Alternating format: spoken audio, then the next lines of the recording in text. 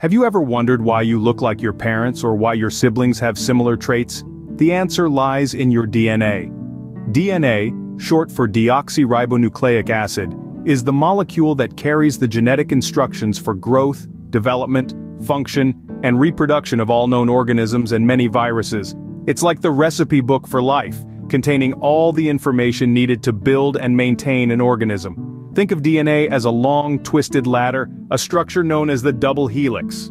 The rungs of this ladder are made up of a pair of molecules, or bases, bonded together. There are 4 types of bases in DNA: adenine, thymine, cytosine, and guanine, often abbreviated to A, T, C, and G. What's fascinating is that adenine always pairs with thymine and cytosine always pairs with guanine, forming what we call base pairs. These pairs are like the letters of an incredibly complex code. In fact, there are about 3 billion of these base pairs in the human genome, which is the complete set of DNA in a cell. Now imagine this: the order of these bases is extraordinarily important. Just like the sequence of letters forms words and sentences in a book, the sequence of these bases forms instructions, the genes, for building and maintaining an organism. These instructions tell your body how to make proteins, which carry out all the functions of a cell and organism. And here's the kicker: over 99.9% of those bases are the same in all people. It's that remaining less than 1% that makes you unique.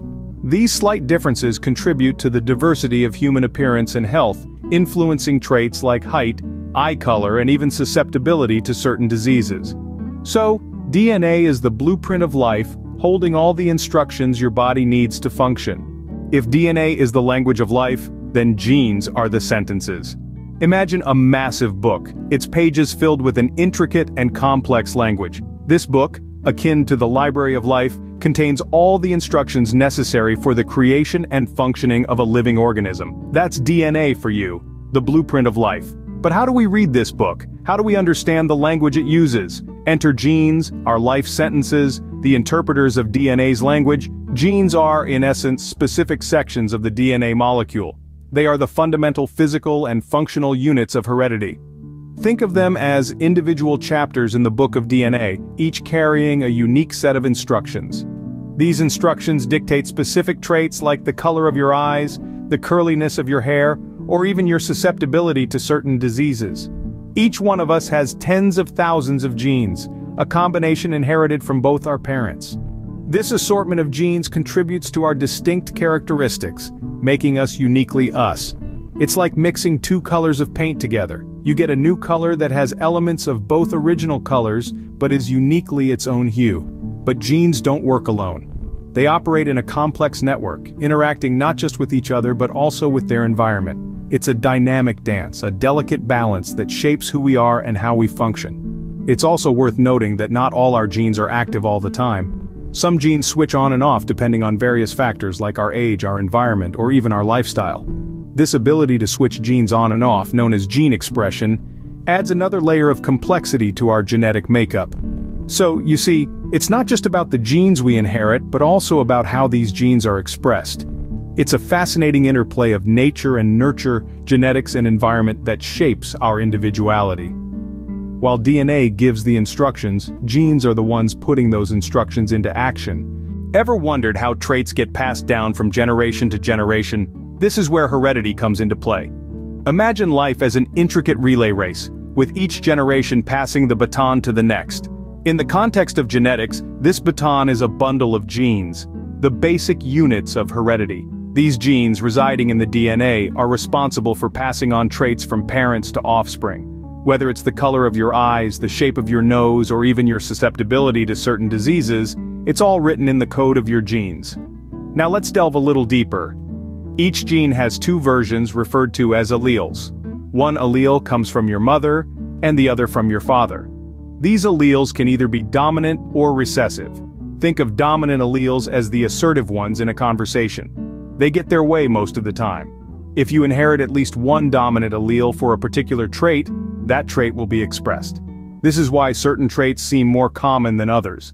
They're likely driven by dominant alleles. On the other hand, recessive alleles are like the quiet ones in a conversation.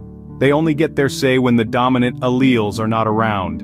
This means that a trait driven by a recessive allele will only show if both the alleles you inherit for that trait are recessive.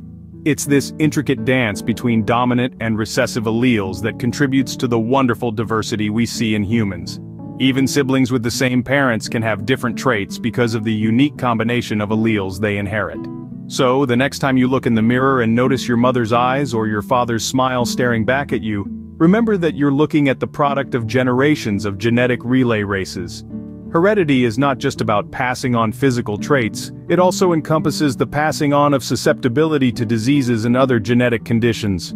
Heredity is the process that ensures you carry a part of your ancestors with you. Why are we all different, even though we share the same basic DNA structure? The answer lies in genetic variation. Genetic variation is the spice of life, adding that dash of uniqueness to every individual. It's the reason why siblings don't look exactly like clones of each other, or why a flock of birds may have different patterns on their feathers. But how does this happen? Well, there are a few key factors: mutations, gene flow, and sexual reproduction. Mutations are like typos in the genetic code. They occur randomly when DNA is copied during cell division, leading to changes in the genetic information. While some mutations can be harmful, many are neutral or even beneficial, providing the raw material for evolution. Next up is gene flow, also known as gene migration. In this process, genes are transferred from one population to another, introducing new genetic material. Gene flow can occur through various means like migration or the transfer of pollen from one plant population to another. Last, but certainly not least, is sexual reproduction. Unlike asexual reproduction where offspring are exact copies of the parent, sexual reproduction involves the mixing of genes from two parents. This leads to offspring that are genetically unique, each carrying a different combination of their parents' genes. Now, why is all this important? Genetic variation is crucial for survival and evolution. It ensures that populations have the necessary diversity to adapt to changing environments. If a disease strikes, for instance, some individuals may have the genetic makeup to resist it, ensuring the survival of the population. In a broader sense, genetic variation contributes to the vast diversity of life on Earth. It's the reason we have different species, different ecosystems, and different adaptations. It's what makes a jungle different from a desert, a bird different from a fish, and you different from anyone else. So next time you marvel at the variety in nature or the uniqueness of your own features, remember, it's all thanks to the spice of genetic variation. Genetic variation is what makes us unique, contributing to the vast diversity of life on Earth. Imagine a world where diseases could be prevented before they even occur.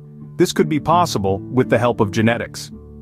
In this brave new world of medicine, our understanding of genetics is the key that could unlock a future where disease is an anomaly, not the norm. It's a world where your medical treatment is as unique as you are, tailored to your individual genetic makeup. This is personalized medicine, a burgeoning field that aims to make one-size-fits-all a phrase of the past in healthcare. Imagine walking into a doctor's office and instead of being given a standard prescription, you're given a treatment plan that has been designed specifically for you.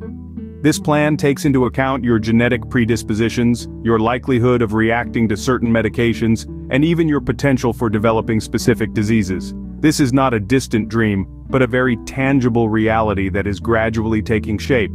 But the potential of genetics in medicine extends beyond personalized treatment. Welcome to the world of gene therapy, a revolutionary approach that aims to treat or prevent diseases by modifying or replacing faulty genes. Instead of treating symptoms, gene therapy goes right to the root cause, potentially curing diseases that were once thought incurable. And then there's genetic testing, a tool that could allow us to detect diseases early or even before they occur. By identifying specific genetic variants linked to certain diseases, we could intervene early, change lifestyle factors, or even use gene therapy to prevent the disease altogether. Each of these advancements is a piece of the puzzle, a step towards a future where our understanding of genetics allows us to live healthier, longer lives. But it's not just about longevity, it's about improving the quality of life, about understanding our own bodies better, and about embracing the diversity of life. The science of genetics, therefore, carries the potential to change our world, making us healthier and more understanding of the diversity of life.